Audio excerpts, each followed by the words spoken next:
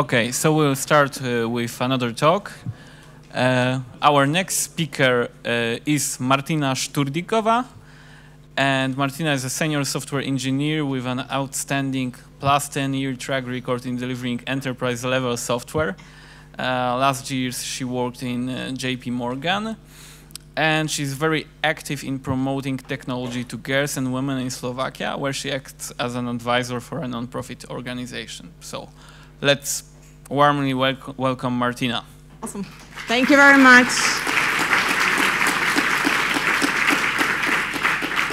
Thank you, and what an amazing, amazing conference. You know, the first conference here, great organization. It went really smoothly. I know they were telling me that, oh yeah, we have a little bit bugs here and there, but I guess from us attendees and from the speakers, it was really, really well organized. So thank you so much. Thank you for having me over here.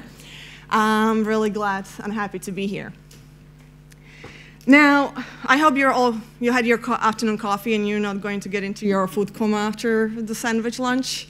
Hopefully all good and you won't fall asleep. Good. So, who am I?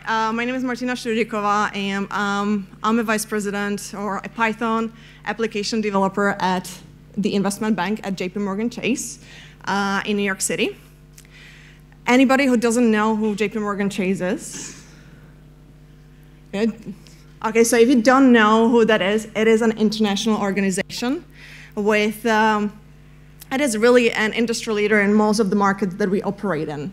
And we work with customers that can be governments, corporations, or even individuals in over 100 countries.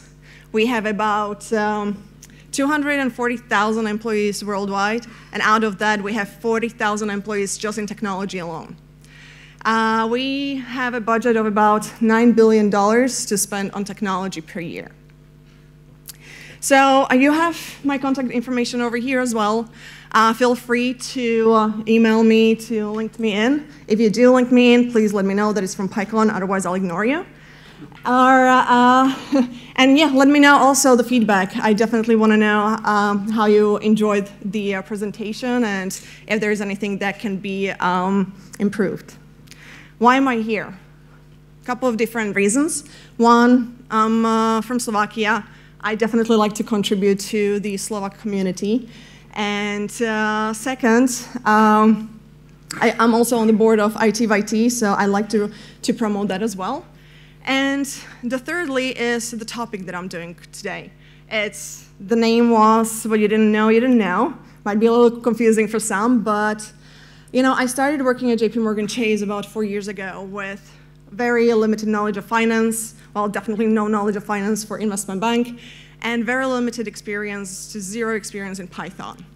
But I had several years of programming experience already. I was a mainly C# developer before, as well as a little bit of C++, maybe PHP, and so forth. So I told myself, hey, not a big deal.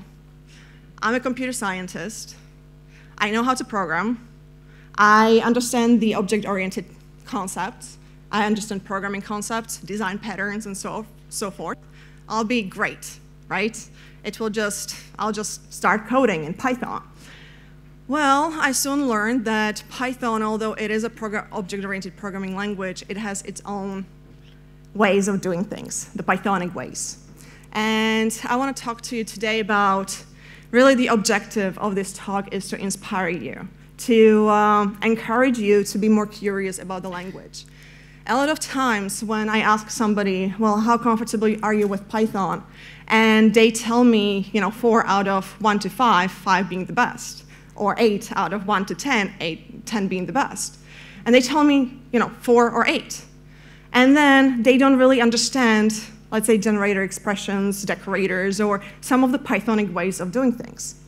But they know what they know, so they're using the language in the way they know it, and they still can provide pretty good solution, right? But you can be even more efficient developer with code that is more readable, that is reusable. Python has lots of built-in functions that a lot of people don't know. And yeah, you can provide solutions that can be faster than, let's say, in the plain old way of doing things. So that's why I'm here. The objective is to inspire you. We don't have enough time to go into details, into an intermediate level of decorators or any other topic. So I'll just go high level, and then I will ask you to go and research it at home on your own. Take it as tools that you will use for your own development in the future, right now, and so forth. Explore it. Now, I have this picture. I was supposed to give this talk with my coworker, Laura, pictured there. She's right here. Laura wasn't able to make it, so I just want to give her a big shout out and make sure that she has a speedy recovery. She wasn't able to come, but this is a picture from her Girls Who Code Club, where she teaches high school students, girls, how to code, and they went on a field trip to Google in New York. So Laura, get well soon. And I wouldn't be a good board member if I wouldn't ask you to support IT-VIT. It's an amazing organization that promotes technology to young women, to our girls in high schools. And please go to our Facebook page, like us. I checked how many likes we have right now, so I'll know how many of you will actually like us. And your technologists, come and talk to our high schools. Inspire our children to study computer science, to study computing, please. So let's get to it. So here are a few helpful features that I believe every Python programmer should know. And mind you, there's plenty of them, but these are kind of high level that I was surprised to find out that a lot of people don't actually know them. So let's just go over some of them. So help. Is anybody who's never used help within an interactive console? Okay, so you did, so you know it. So you know that you can actually go to, let's use this one, to console, type help, and then get various helps on various topics. Use an interactive help, right? I can say, let's say, keywords. I'm a little bit nervous, so I can't type. Non-local, right? And I can learn about it. Let's say you're coding in an airplane, or you don't have internet access, so you cannot go to the Python documentation. Well, you can go over here right into your interactive console and do it yourself there. Or you can also, let's say, learn about some other topics. Let's say, what is the zip callable? What does it mean?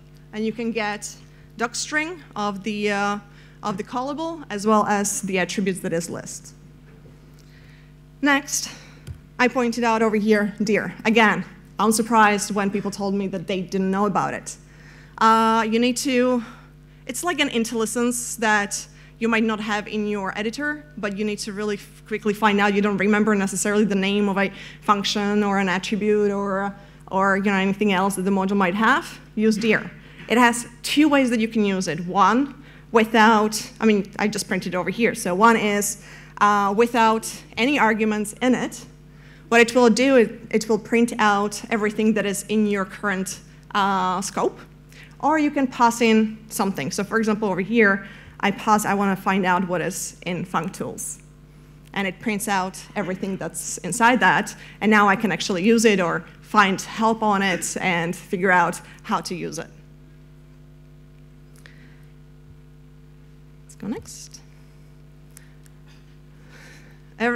Is there somebody who doesn't know what enumerate is? What it does? You guys are good. Okay, we do have people. Cool.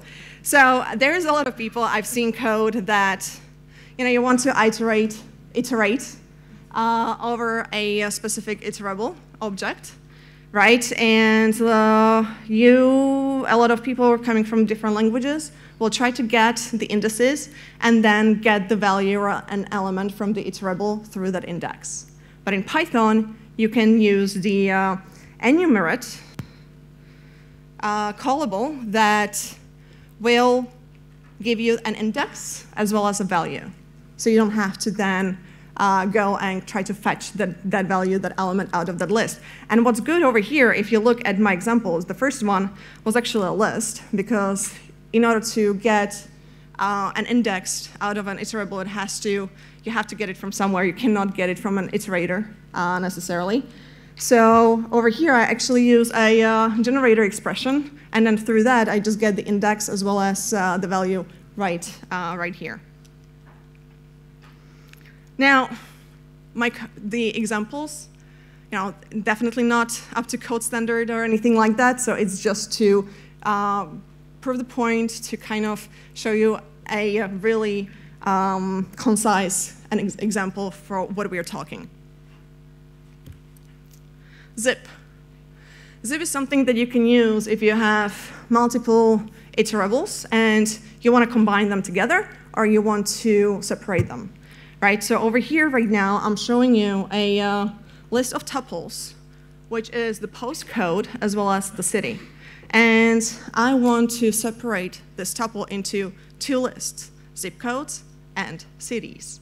I can do it with the zip callable with the asterisk inside it. So this one will take a list with tuples and break it down into list of postal codes and list of cities. Right? So now I printed them, and you have them right here. However, you can do it the other way around. Let's say you have two lists right now. You can use a callable zip and pass in the two iterables, and you actually combine them together. So you get a tuple right here that then you can use in whatever way you want. I put over here an example of a dictionary comprehension where I built a dictionary depending with the city being the key and the postal code being the value. Now, don't stop over here. There is a awesome module called the iter-tools. I always make that mistake, iter-tools. Go there, explore it. It has really cool callables, functions that you can actually use. I mean, we can have a look at it right here.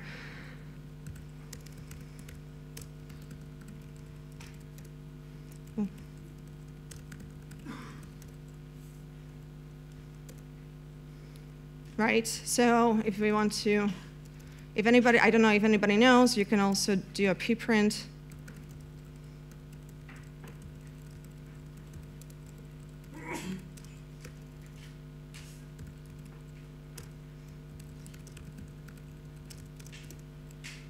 And you can print basically all the modules. So you see that it has plenty of various tools that you can use over various iterables. And one, we had the zip function. The zip functions will take the shortest iterable in the argument list and will stop there. However, we do have a zip longest, which might mean the opposite. So I'll ask you to go and explore it on your own.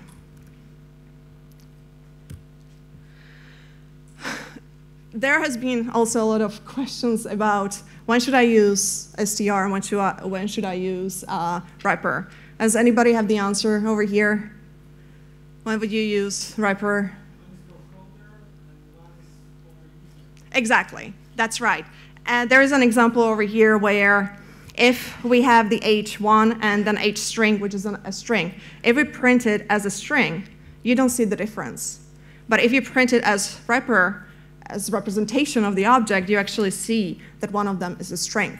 So the wrapper should be used by coders within the debug statements, anytime to help you debug the applications better. People are asking to increase the font size. Oh, let's try to do it this way. Is it doing anything? It's not, right? You think we'll be able to? Hold on, I thought that would work. I'm not sure. So you're in the back, you don't see it, right? Anybody knows in Jupyter how we could do that? Because this is not working. That should be the same thing, yeah. Maybe we can do that.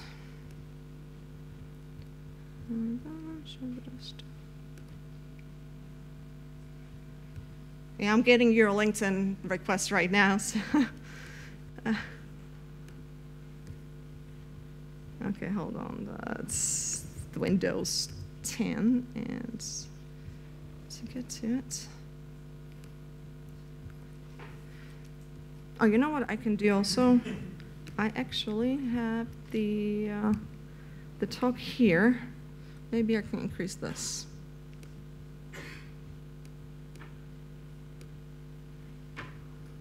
So we won't do it as slides, we'll do it as a notebook. Is this better? Yeah? Yes or no? No? People are divided. Okay, it doesn't go anymore.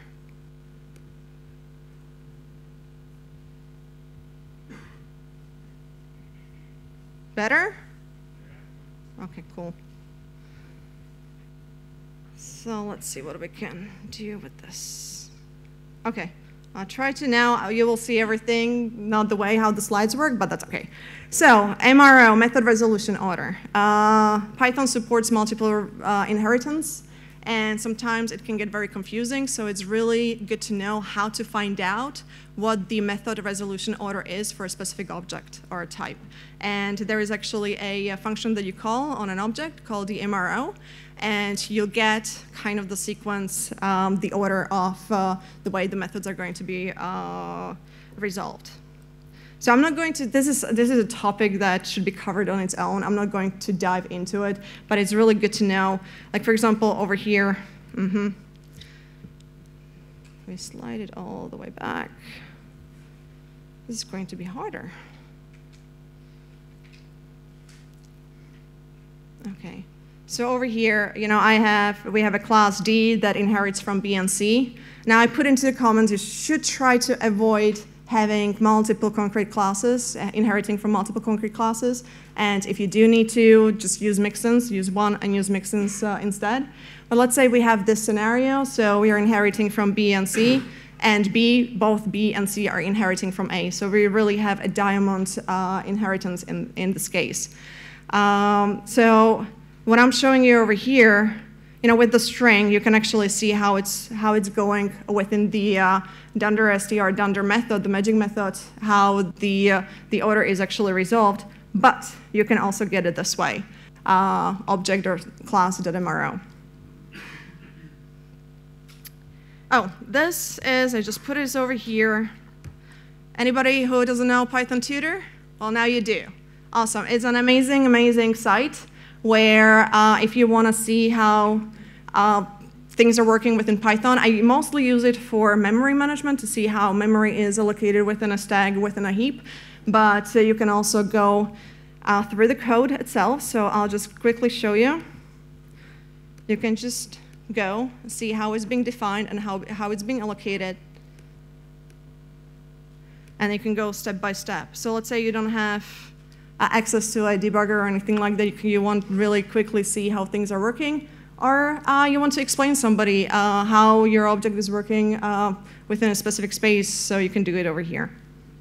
And it's great. You can also share that on your website or share a link with this exact code and use it with somebody else. They also have a shared session if you want. Let's go to functions. Now, I'm mostly talking today about Python 3. If anybody has any questions on how to do it in Python 2 or whether there is a way, try to ask me. I might know, I might not. We'll try to figure it out.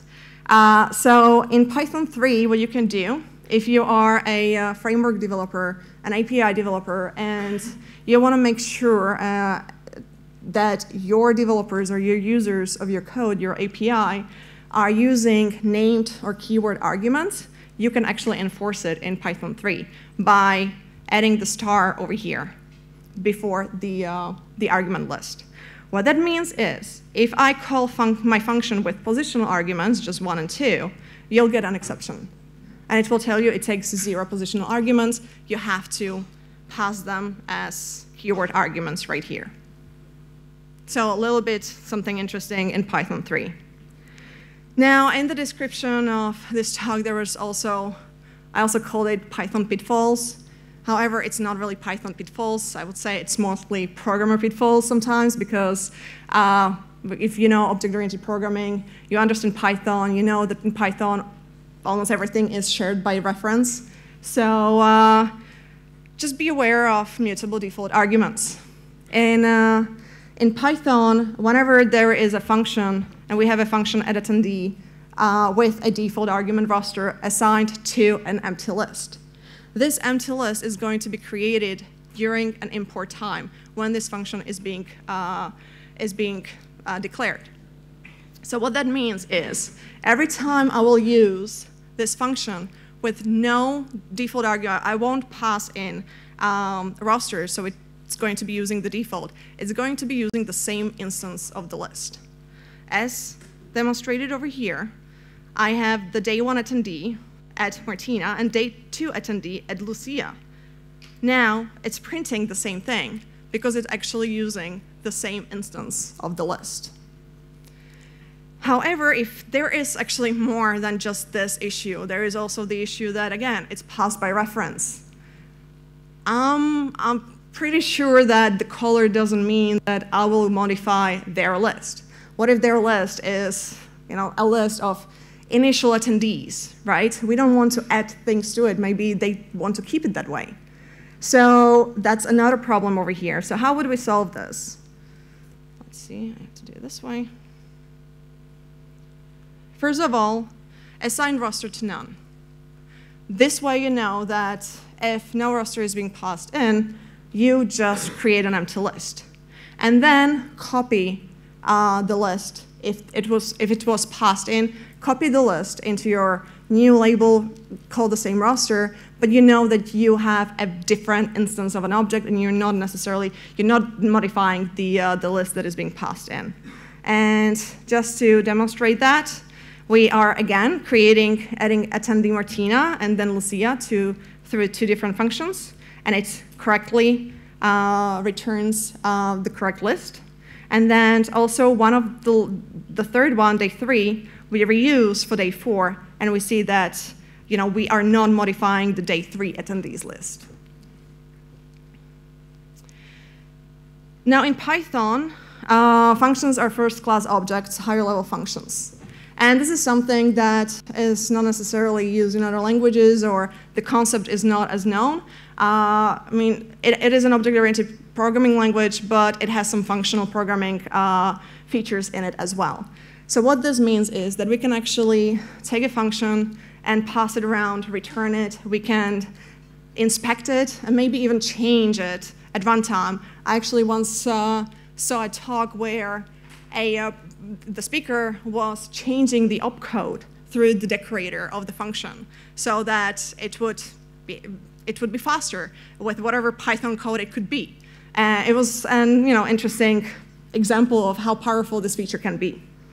And you can also assign it to a different variable. Let's say you can freeze the function and then assign it and then reuse that variable as if it was the function. So I thought that if we dive into a specific topic, and I'm afraid I won't have time to go into other topics that I wanted to discuss today, but closures and decorators. A lot of times I ask people if they know what a decorator is. And unfortunately, I get a lot of times that they know that it's the add property class method or something like that, but they have no idea how they would create it and why they would create it themselves. Again, if you're a framework developer, an API developer, or you're doing a system integration and so forth, you might use decorators for various things. They are great to solve some design patterns problems, so that you can, for example, create a factory class with a decorator. So you don't have to manually add something into a factory. You can just register it through a decorator, for example, plugin architecture and so forth.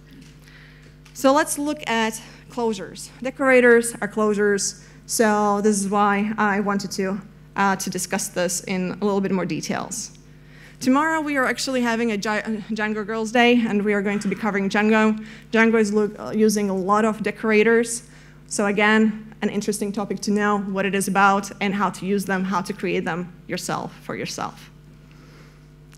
So a decorator is a closure. What that means, it is a function within a function. It's a nested function. Now, I have lots of concepts in this one function. So I'll break it down. We'll go to my interpreter. We'll just play around with it a little bit. But basically, we defined it as a decorator so we can decorate any functions that we have, right?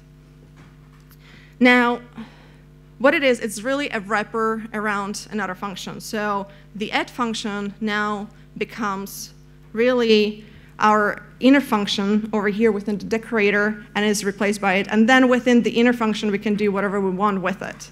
We can, as we are doing in this example, print the argument list, the values that are passed in, and also print the return value. Now, this example also counts how many times this function was called. So a little different concept. So let's go first through just the decorator, and we'll go over the reps, edge reps. Anybody use edge reps and know what that is? Awesome, cool. So let's look at it. First, let's look what this actually prints. So we decorate, add, and subtract. So we call it over here. Now, you see that it prints initialize decorator over here, and that is because the decorate is called during the import time. And the inner function then is called during the call time. So here, we're just defining, we're basically importing add and subtract, so decorate is being called. Now we are calling add and subtract, and you can see that it actually goes inside the decorator function, prints the list, and also counts how many times it's being called. So we called it twice, 1, 2, add, subtract, again, 1 and 2. So it's a very powerful feature that you can use. As I mentioned, non-locals and wraps. So let's have a look at that. I actually have a different list right here. So first, let's see what this means if I don't have wraps. The decorator function wraps that it's coming from the func tools. What it means is, let's say I print the function add name, and as well as the docstring of the function. However, what you get is the wrapped function, the inner func, and no docs, right? But that's not true. In my add, I actually have, it's called add, and it has a docstring at 2 numbers, same as a plus b. So what the wraps does, if I change that, it actually will give you the correct name, the correct docstring, the correct information, so that if somebody is using, if you're using this as a, for an API, a framework, again, very useful to your end users, your developers that are using your framework. Now let's have a look at the non-locals. So let's say, let me just take one of these and let me modify that, and let's reuse it. So I add over here the counter, right? And I initialize it to 0 because this is going to be initialized during the import time. And then whenever the inner function is called, I want to increase it. So let's say over here, I'll put counter plus equals 1, and let's say I want to print it.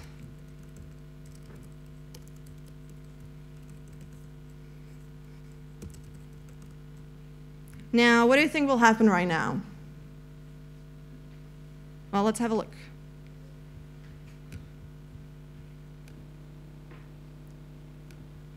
Hold on, this one. And we need to call it. Oh, we need to call it, so we need to actually call it.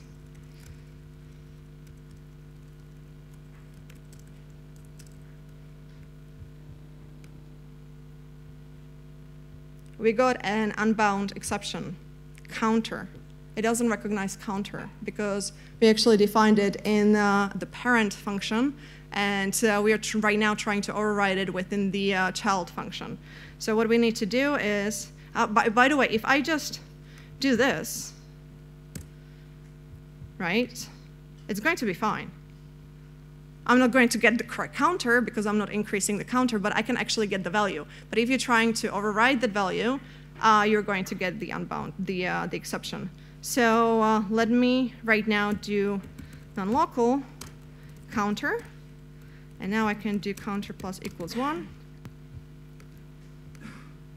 And we actually get a counter, right? If I call it again, hopefully I get it twice, right?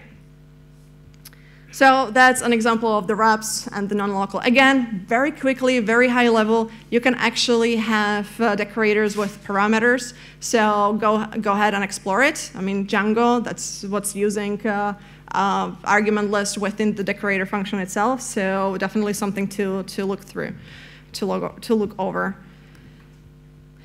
Now, let's go. Now, we talked about the non-locals really quickly, just because we talked about that. Globals, if you guys didn't know, you can actually do the same thing with a global variable and actually override that if you define, if you use global. Let's say I have a global x, and then if I use global x, then I can actually change the x to the value that I want it to change, and if I print it, it will actually modify it. If I do it again without it, hold on, I don't want to modify this one.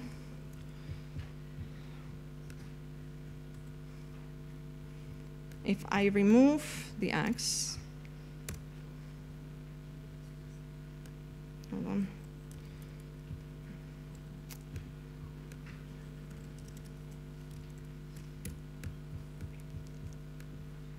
I get an exception because it's wrong. Let's see. Okay, the same exception. I need to use global. So, how are we doing on time? Time for Q&A. So thank you so much. I wanted to talk a little bit about generator expressions and so forth. So if anybody, if you're interested, come talk to me afterwards. You know, there is definitely an interesting concept there. Again, mutable stuff with lists. So feel free to find me and talk to me. Thank you.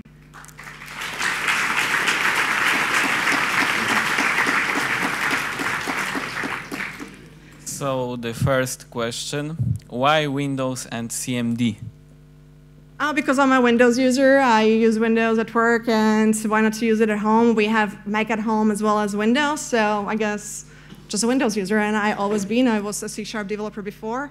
I've been a Visual Studio user for ages, so just my preference. Okay, next one. Coming from C++, C#, what are your thoughts on programming in dynamically typed language like Python? Oh my gosh, at the beginning I was like, hell, this is messy, this is just horrible. I didn't have nice thoughts about it, but that changed because I learned how to use the power of the language in order to deliver the best solution for my users. Okay, next one. What is the most memorable example of missing Python knowledge that you have encountered in a developer? How did they work around it? Well, many times, I mean, even with the generator functions, it's not that it's a missing Python knowledge, but again, I didn't know what I didn't know. So I didn't know that I can use generator functions in order to dynamically generate the values of, of an iterable of anything that I need to go through. So I would do the various complex design patterns in order to solve that, and that wasn't the most efficient way. So the biggest lesson was, every time I see code that somebody written and I don't understand it, go and understand it, figure it out, what it's doing, why it's there, right? Be curious about it. And that is my biggest lesson to myself, to really just don't say, okay, I don't understand that. Like so many times I avoided slots. I'm like, okay, it's there, I see it, but I'm like, I have no idea what they do. Finally, I'm like, okay, let me read it. I'm like, oh, damn. Yeah, it's pretty straightforward, but people have to actually go into it and understand it. Okay, why those spaces inside function call statements? Spaces. You mean when I was saying callables, or I'm not sure what people mean?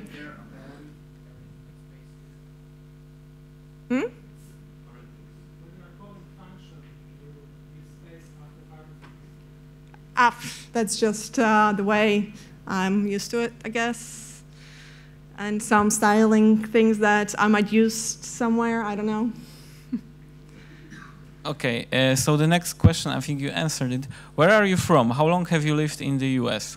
Sure, so I'm from Slovakia. I'm from Trnava, z Trnavy som. I lived over here. Well, this will age me, but okay. For 20 years, and I lived in America for 15 years.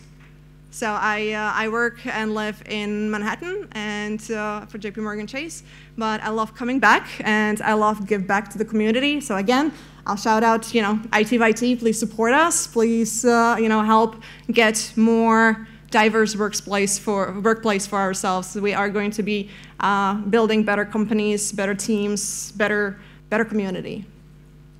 Okay, last two questions.